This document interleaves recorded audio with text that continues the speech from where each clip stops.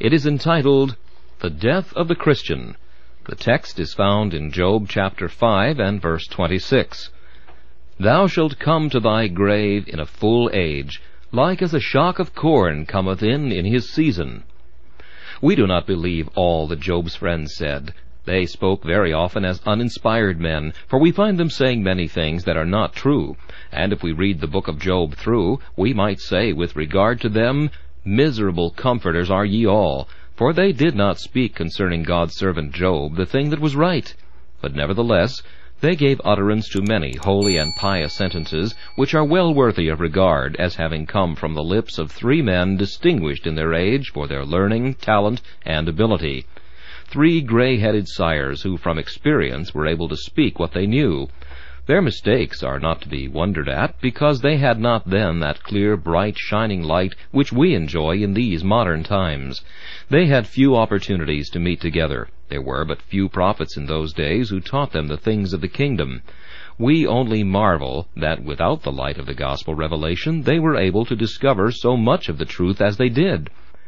However, I must make a remark concerning this chapter, that I cannot but regard it as being, in the main, not so much the utterance of the man who here speaks, Eliphaz the Temanite, but the very word of God, not so much the simple saying of the unwise comforter who upbraided Job, as the speech of the great comforter who consoles his people, and who only utters the thing that is right. The opinion is justified by the fact that this chapter is quoted by the Apostle Paul. Eliphaz says in the 13th verse, He taketh the wise in their own craftiness. And we find the Apostle Paul in the Corinthians saying, As it is written, He taketh the wise in their own craftiness, thus giving sanction to this passage as having been inspired of God, at all events as being most certainly truthful. Most certainly the experience of such a man as Eliphaz is worthy of much regard. And when speaking of the general condition of God's people, that they are hid from the scourge of the tongue, that they are not afraid of destruction when it cometh, that they laugh at destruction and famine, and so on, we may accept his words as being proven by experience and authenticated by inspiration. Thou shalt come to thy grave in a full age, like as a shock of corn cometh in his season. Here is a very beautiful comparison, the comparison of the aged Christian, for that I take it lies on the surface of the text, to a shock of corn. Go into the harvest field, and you shall see how much the wheat reminds you of the aged believer. How much anxiety has been expended on that field.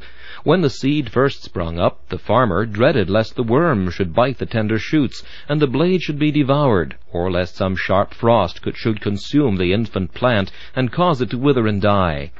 And then, month after month, as the seasons came, how did he anxiously look towards heaven, and long that the rains might come, or that the genial sunshine might pour out its vivifying floods of light upon the field.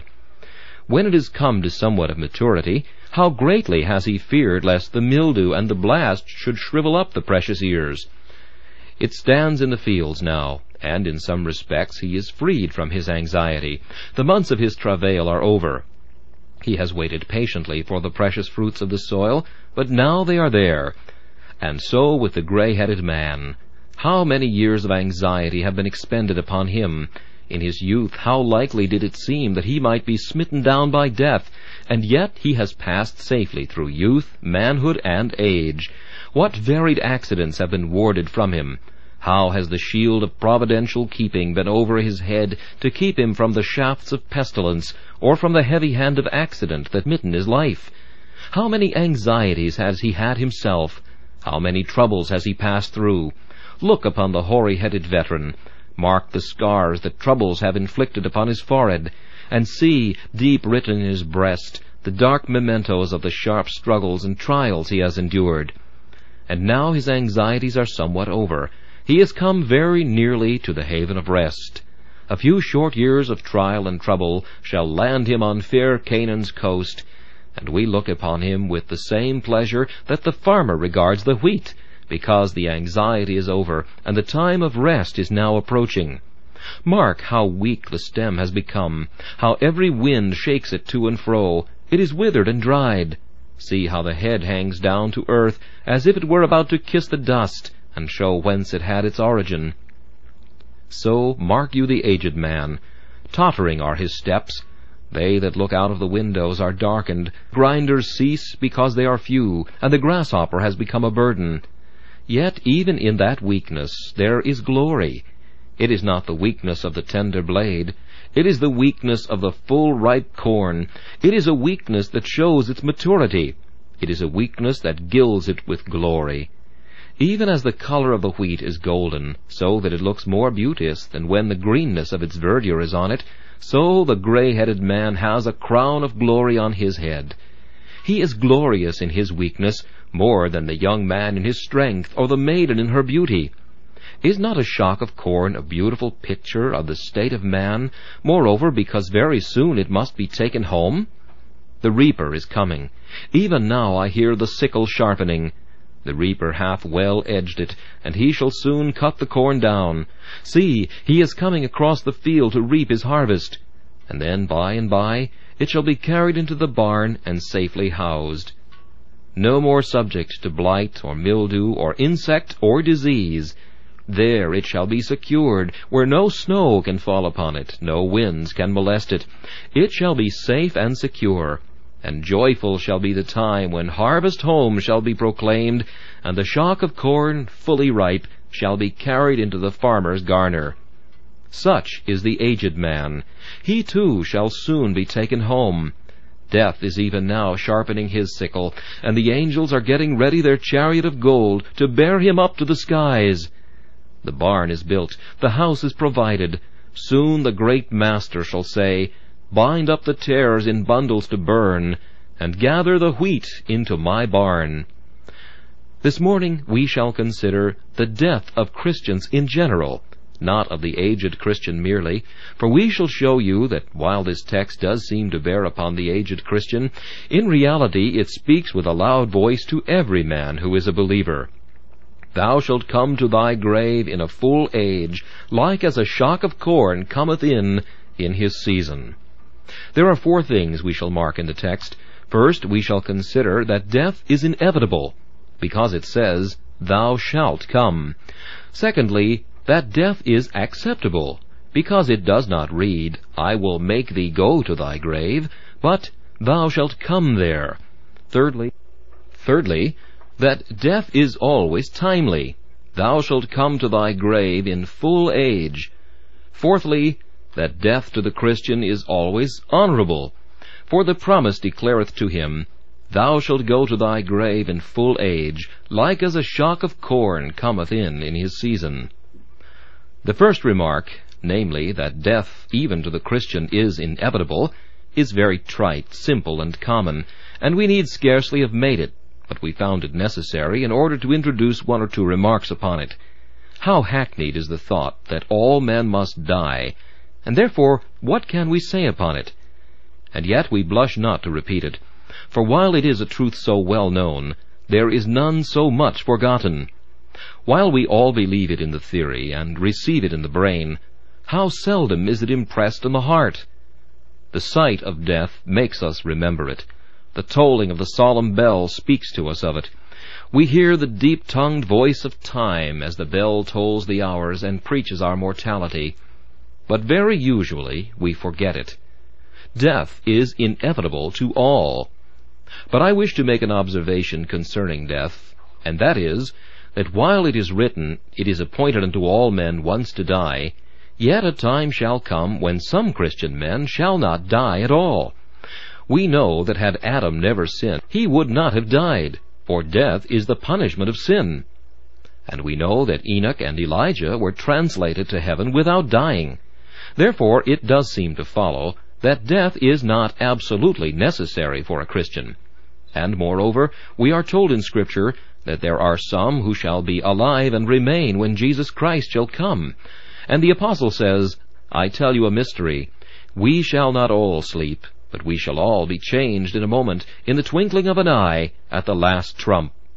There shall be some who shall be found living, of whom the Apostle says, Then we which are alive and remain shall be caught up together with them in the clouds to meet the Lord in the air, and so shall we ever be with the Lord. We know that flesh and blood cannot inherit the kingdom.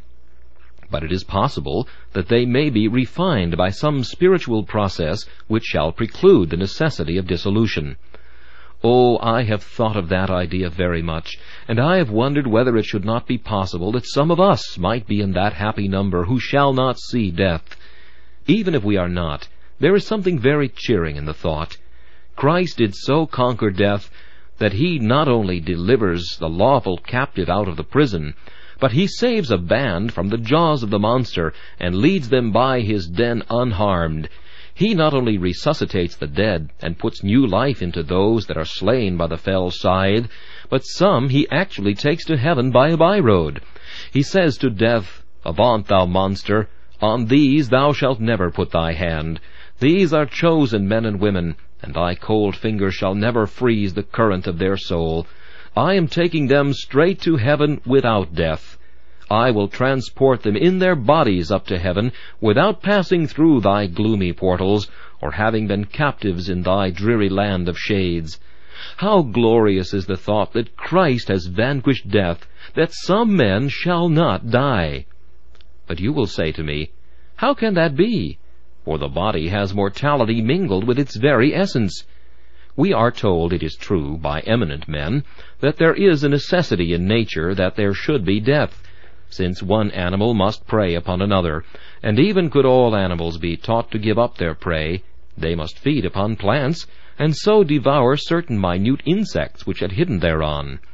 Death therefore seems to be the law of nature. Be it remembered that men have already lived far beyond the present allotted term, and it does seem most easy to conceive that the creature, which can subsist 1,000 years, could exceed that period. But this objection is not valid, since the saints will not live forever in this world, but will be removed to a habitation where laws of glory shall supersede laws of nature. And now comes a sweet thought, that death to the Christian is always acceptable. Thou shalt come to thy grave. Old Carroll makes this remark on this verse: a willingness and a cheerfulness to die. Thou shalt come. Thou shalt not be dragged or hurried to thy grave, as it is said of the foolish rich man in Luke chapter 12, "This night thy soul shall be taken from thee." But thou shalt come to thy grave. Thou shalt die quietly and smilingly, as it were. Thou shalt go to thy grave, as it were upon thine own feet, and rather walk than be carried to thy sepulchre. The wicked man, when he dies, is driven to his grave, but the Christian comes to his grave. Let me tell you a parable. Behold, 2 men sat together in the same house, when death came to each of them. He said to one, "Thou shalt die." The man looked at him. Tears suffused his eyes, and tremblingly he said, "O death, I will not die." He sought out a physician, and said to him, "I am sick, for death hath looked upon me. His eyes have paled my cheeks, and I fear I must depart. Physician, there is my wealth. Give me health, and let me live." The physician took his wealth, but gave him not his health with all his skill.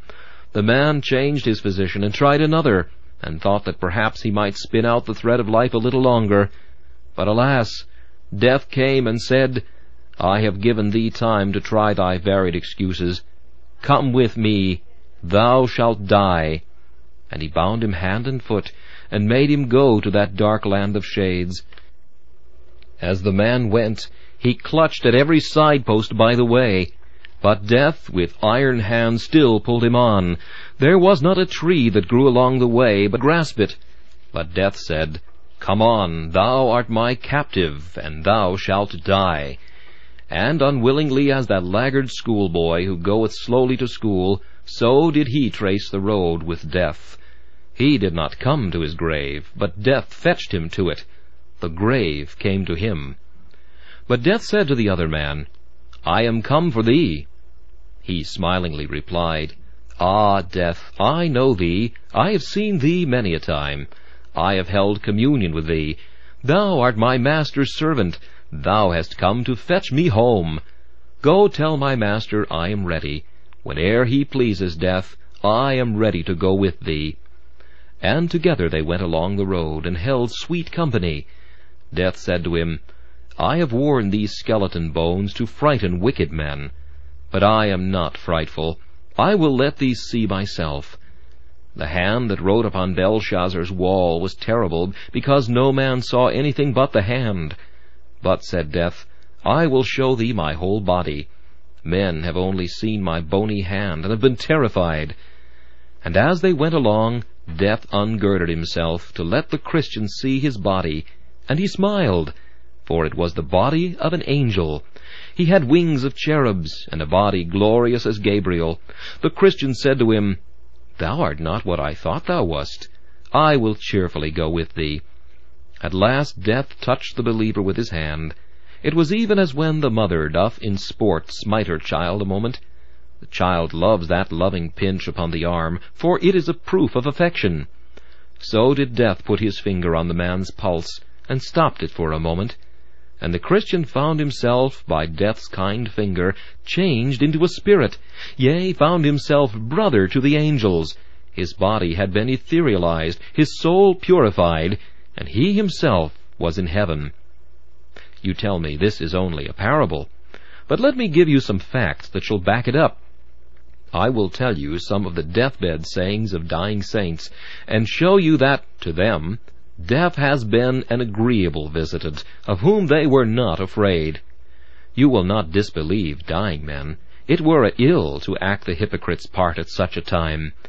When the play is over, men will take off the mask, and so with these men, when they came to die, they stood out in solemn, unclothed reality. First, let me tell you what Dr. Owen said, that celebrated prince of Calvinists. While his works are to be found, I am not afraid that men shall lack arguments to defend the gospel of free grace. A friend called to tell Dr. Owen that he had put to press his Meditations on the Glory of Christ. There was a momentary gleam in his liquid eye as he answered, I am glad to hear it. Oh, said he, the long-wished-for time has come at last, in which I shall see that glory in another manner than I have ever done, or was capable of doing in this world. But you may say, this man was a mere theologian. Let us hear a poet speak. George Herbert, after some severe struggles, and having requested his wife and nieces, who were weeping in extreme anguish, to leave the room, committed his will to Mr. Woodnot's care, crying out, I am ready to die. Lord, forsake me not now. My strength faileth.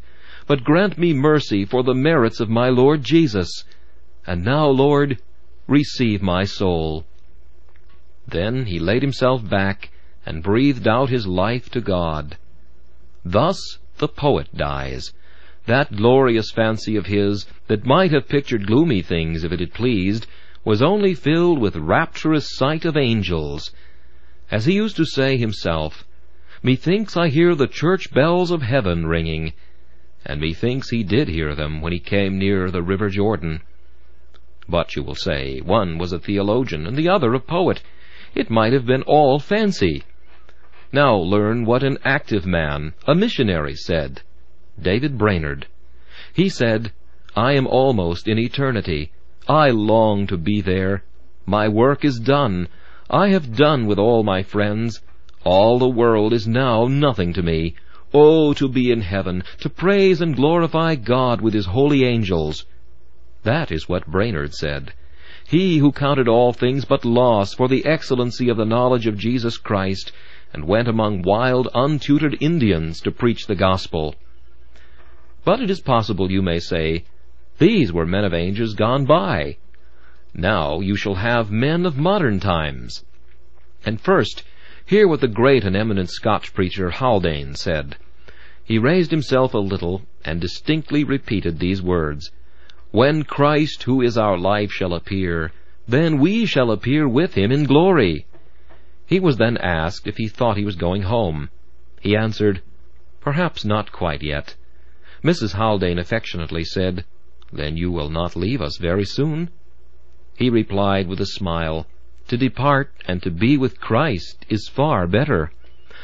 On being asked if he felt much peace and happiness, he twice repeated, Exceeding great and precious promises.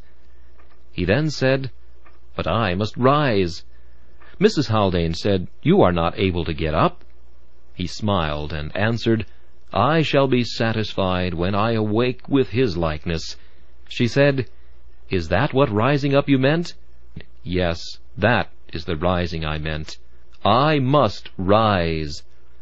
And now, what said Howard, the great philanthropist, the man who, while possessing true religion and being the most eminent and distinguished of Christians, would, from his plain common-sense mode of acting, never be suspected of being a fanatic and an enthusiast? A few days before his death, when the symptoms of his disease had begun to assume a most alarming appearance, he said to Admiral Priestman, "You endeavor to divert my mind from dwelling on death, but I entertain very different sentiments. Death has no terror for me. I always look forward to it with cheerfulness, if not with pleasure." But perhaps you may say, "We never knew any of these people. We should like to hear of somebody whom we did know." Well, you shall hear of one whom you have heard me affectionately mention. He was not of our denomination, but he was a very real prince in Israel. I refer to Joseph Irons. Many of you heard the sweet and blessed things that proceeded out of his lips, and will perhaps be able to verify what is said of him. At intervals he repeated short portions of Scripture and select sentences, such as, "How long, Lord? Come, Lord Jesus, I long to go home, to be at rest." Seeing his dear wife shedding tears, he said, "Do not weep for me. I am waiting for that far more exceeding and eternal weight of glory." After a pause to recover his breath, he added, "He that has preserved me thus far will never leave me or forsake me. Fear not, all is well. Christ is precious. I am going home, for I am a shock of corn fully ripe." Now that is a man you did know, many of you, and it proves the fact that I have asserted, that to a Christian death is acceptable, come when it may. I am sure I can say, with many of my brethren here, that could I now have the greatest favor conferred on me that mortals could desire, I would ask that I might die. I never wish to have the choice given to me, but to die is the happiest thing man can have, because it is to lose anxiety, it is to slay care, it is to have the peculiar sleep of the beloved. To the Christian, then, death must be acceptable. A Christian has nothing to lose by death. You say he has to lose his friends. I am not so sure of that. Many of you may have more friends in heaven than on earth. Some Christians have more dearly beloved ones above than below. You often count your family circle, but do you do as that little girl of whom Wordsworth speaks, when she said, "Master, we are 7. Some of them were dead and gone to heaven, but she would have it that they were all brothers and sisters still. Oh, how many brothers and sisters we have upstairs in the upper room of our Father's house! How many dear ones linked with us in the ties of relationship, for they are as much our relations now as they were then. Though in the resurrection they neither marry nor are given in marriage, yet in that great world, who has said that the ties of affection shall be severed, so that we shall not even there claim kindred with one another, as well as kindred with Jesus Christ? What have we to lose by death? Come when he may, should we not open the door for him? I would love to feel like that woman who said, when she was dying, "I feel like a door on the latch, ready to be opened to let my Lord in." Is not that a sweet state, to have the house ready so that it will require no setting in order? When death comes to a wicked man, he finds him moored fast. He snaps his cable and drives his ship to sea. But when he comes to the Christian, he finds him winding up the anchor, and he says, "When thou hast done thy work and shipped the anchor, I will take thee home." With sweet breath he blows on him, and the ship is wafted gently to heaven, with no regrets for life, but with angels at the prow, spirits guiding the rudder, sweet songs coming through the cordage, and canvas silvered o'er with light. Then thirdly, the Christian's death is always timely. "Thou shalt come to thy grave in a full age." Ah, says one, that is not true. Good people do not live longer than others. The most pious man may die in the prime of his youth. But look at my text. It does not say, "Thou shalt come to thy grave in old age," but in a full age. Well, who knows what a full age is? A full age is whenever God likes to take his children home. There are some fruits, you know, that are late in coming to perfection, and we do not think their flavor is good till Christmas, or till they have gone through the frost, while some are fit for the table now. All fruits do not get ripe and mellow at the same season. So with Christians. They are at a full age when God chooses to take them home. They are at full age if they die at 21. They are not more if they live to be 90. Some wines can be drunk very soon after the vintage. Others need to be kept. But what does this matter if when the liquor is broached it is found to have its full flavor? God never broaches his cask till the wine has perfected itself. There are two mercies to a Christian. The first is that he will never die too soon, and the second, that he will never die too late. First, he will never die too soon. Spencer, who blazed out so brilliantly some years ago, preached so wonderfully that many expected that a great light would shine steadily, and that many would be guided to heaven. But when suddenly the light was quenched in darkness, and he was drowned while yet in his youth, men wept and said, "Ah, Spencer died too soon." So it has been sung of Kirk White, the poet, who labored so laboriously at his studies. Like the eagle, who finds that the arrow that smote him was winged by a feather from his own body, so was his own study the means of his death, and the poet said he died too soon. It was untrue. He did not die too soon. No Christian ever does. But, say some, how useful might they have been had they lived? Ah, but how damaging they might have been. And were it not better to die than to do something afterward that would disgrace themselves and bring disgrace to the Christian character? Were it not better for them to sleep while their work was going on than to break it down afterwards? We have seen some sad instances of Christian men who have been very useful in God's cause, but have afterwards had sad falls and have dishonored Christ, though they were saved and brought back at last. We could almost wish that they had died rather than lived. You don't know what might have been the career of those men who were taken away so soon. Are you quite sure they would have done so much good? Might they not have done much evil? Could we have a dream of the future and see what they might have been, we should say, "Ah, Lord, let it stop while it is well. Let him sleep while the music playeth. There may be hideous sounds afterwards. We long not to keep awake to hear the dreary notes." The Christian dies well. He does not die too soon. Again, the Christian never dies too late. That old lady there is 80 years old. She sits in a miserable room, shivering by a handful of fire. She is kept by charity. She is poor and miserable. "What's the good of her?" says everybody. "She has lived too long. A few years ago she might have been of some use, but now look at her. She can scarcely eat unless her food be put into her mouth. She cannot move, and what good can she be?" Do not you find fault with your master's work. He is too good a husbandman to leave his wheat in the field too long and let it shale out. Go and see her, and you will be reproved. Let her speak. She can tell you things you never knew in all your life. Or if she does not speak at all, her silent, unmurmuring serenity, her constant submission, teaches you how to bear suffering, so that there is something you can learn from her yet. Say not the old leaf hangeth too long on the tree.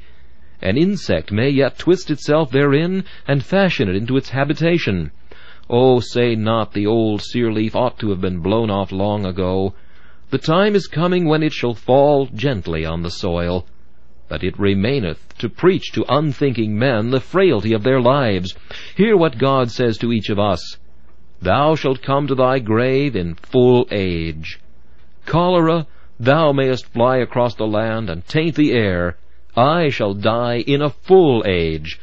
I may preach today, and as many days as I please in the week, but I shall die at a full age. However ardently I may labor, I shall die at a full age. Affliction may come to drain my very life's blood, and dry up the very sap and marrow of my being. Ah, but affliction, thou shalt not come too soon. I shall die at a full age. And thou, waiting man, and thou tarrying woman, thou art saying, O Lord, how long, how long? Let me come home. Thou shalt not be kept from thy beloved Jesus 1 hour more than is necessary. Thou shalt have heaven as soon as thou art ready for it. Heaven is ready enough for thee, and thy Lord will say, Come up higher, when thou hast arrived at a full age, but never before nor after. Now the last thing is, that a Christian will die with honor. Thou shalt come to thy grave like a shock of corn cometh in his season. You hear men speak against funeral honors, and I certainly do enter my protest against the awful extravagance with which many funerals are conducted, and the absurdly stupid fashions that are often introduced. It would be a happy thing if some persons could break through them, and if widows were not obliged to spend the money which they need so much themselves upon a needless ceremony, which makes death not honorable, but rather despicable. But methinks that while death should not be flaunted out with gaudy plumes, there is such a thing as an honorable funeral, which every one of us may desire to have. We do not wish to be carried away just as a bundle of tares. We would prefer that devout men should carry us to the grave, and make much lamentation over us. Some of us have seen funerals that were very like a harvest home. I can remember the funeral of a sainted minister under whom I once sat. The pulpit was hung in black, and crowds of people came together, and when an aged veteran in the army of Christ rose up to deliver the funeral oration over his remains, there stood a weeping people, lamenting that a prince had fallen that day in Israel. Then, verily, I felt what Mr. J. must have experienced when he preached the funeral sermon for Rowland Hill. Howl, fir tree, the cedar is fallen. There was such a melancholy grandeur there, and yet my soul seemed lit up with joy to think it possible that some of us might share in the same affection, and that the same tears might be wept over us when we come to die. Ah, my brethren here, my brethren in office, my brethren in this church, it may somewhat cheer your hearts to know that when you depart, your death will be to us a source of the deepest grief and most piercing sorrow. Your burial shall not be like that prophesied for Jehoiakim, the burial of an ass, with none to weep over him. But devout men will assemble and say, Here lies the deacon who for years served his master so faithfully. Here lies the Sunday school teacher, will the child say, who early taught me the Saviour's name. And if the minister should fall, methinks a crowd of people following him to the tomb would well give him such a funeral as a shock of corn hath when it cometh in his season. I believe we ought to pay great respect to the departed saints' bodies. The memory of the just is blessed. And even ye little saints in the church, don't think ye will be forgotten when ye die. You may have no gravestone, but the angels will know where you are as well without a gravestone as with it. There will be some who will weep over you. You will not be hurried away, but will be carried with tears to your grave. But methinks there are 2 funerals for every Christian. One, the funeral of the body, the other, the soul. Funeral, did I say, of the soul? No, I meant not so. I meant not so. It is a marriage of the soul. For as soon as it leaves the body, the angel reapers stand ready to carry it away. They may not bring a fiery chariot as they had for Elijah, but they have their broad spreading wings. I rejoice to believe that angels will come as convoys to the soul across the ethereal plains. Lo, angels at the head support the ascending saint, and lovingly they look upon his face as they bear him upwards, and angels at the feet assist in wafting him up yonder through the skies. And as the husbandmen come out from their houses and cry, A joyous harvest home, so will the angels come forth from the gates of heaven and say, Harvest home, harvest home, here is another shock of corn fully ripe, gathered into the garner. I think the most honorable and glorious thing we shall ever behold, next to Christ's entrance into heaven and his glory there, is the entrance of one of God's people into heaven. I can suppose it is made a holiday whenever a saint enters, and that is continually, so that they keep perpetual holiday. Oh, methinks there is a shout that cometh from heaven whenever a Christian enters it, louder than the noise of many waters. The thundering acclamations of a universe are drowned, as if they were but a whisper, in that great shout which all the ransomed raise when they cry, "Another, and yet another comes!"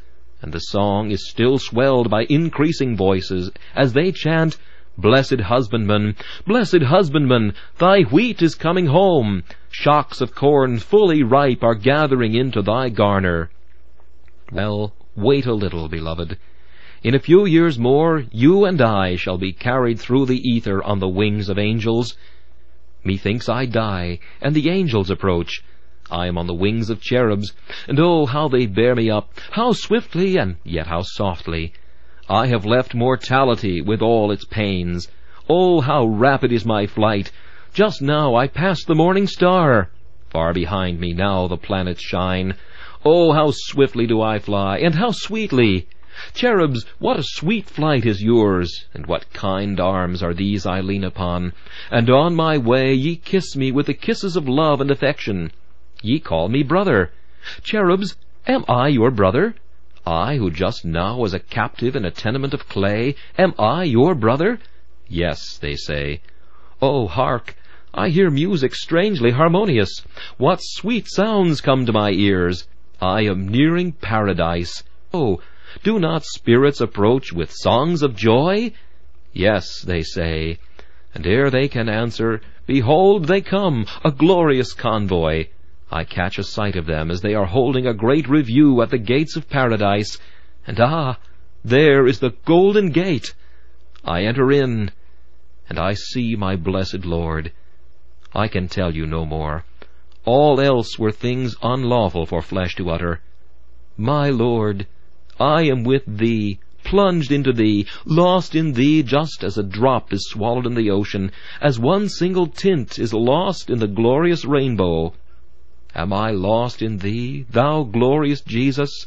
And is my bliss consummated? Is the wedding day come at last? Have I really put on the marriage garments? And am I Thine? Yes, I am. There is naught else now for me. In vain your harps, ye angels, in vain all else. Leave me a little while. I will know your heaven by and by. Give me some years, yea, give me some ages to lean here on this sweet bosom of my Lord. Give me half eternity, and let me bask myself in the sunshine of that one smile. Yes, give me this. Did speak Jesus? Yes, I have loved Thee with an everlasting love, and now Thou art mine, Thou art with me. Is not this heaven? I want naught else. I tell you once again, ye blessed spirits, I will see you by and by. But with my Lord I will now take my feast of loves. O Jesus, Jesus, Jesus, Thou art heaven. I want naught else. I am lost in Thee.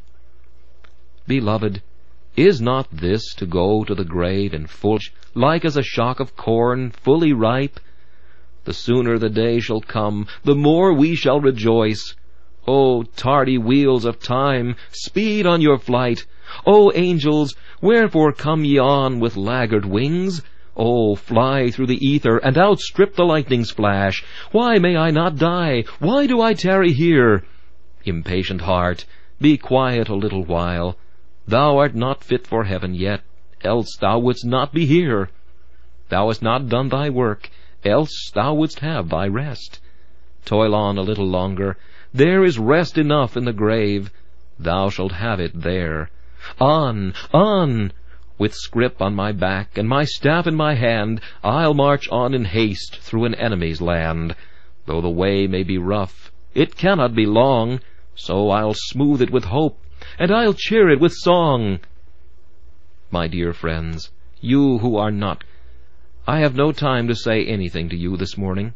I wish I had, but I pray that all I have said may be yours. Poor hearts, I am sorry I cannot tell you this is yours now. I wish I could preach to every one of you, and say that you all shall be in heaven. But God knoweth that there are some of you that are on the road to hell, and do not suppose you will enter heaven if you go hell's road. Nobody would expect, if he proceeded to the north, to arrive at the south. Nay, God must change thine heart. By simple trust in Jesus, if thou givest thyself up to his mercy, even though the vilest of the vile, thou shalt sing before his face. And methinks, poor sinner, thou wilt say to me, as a poor woman did last Wednesday, after I had been preaching, when I believe everybody had been crying from the least to the greatest, and even the preacher in the pulpit. As I went down, I said to one, "Are you chaff or wheat?" And she said, I tremble tonight, sir." I said to another, "Well, sister, I hope we shall be in paradise soon." And she replied, "You may, sir." And I came to another and said, "Well, do you think you will be gathered with the wheat?" And she answered, "One thing I can say, if God ever lets me get into heaven, I will praise him with all my might. I will sing myself away, and shall never think I can sing loud enough." It reminded me of what an old disciple once said, "If the Lord Jesus does but save me, he shall never hear the last of it." Let us praise God, then, eternally, while life or thought or being lasts, or immortality endures. Now may the three-one God dismiss you with his blessing. This message, The Death of the Christian, was preached by Charles Haddon Spurgeon on September 9th, 1855.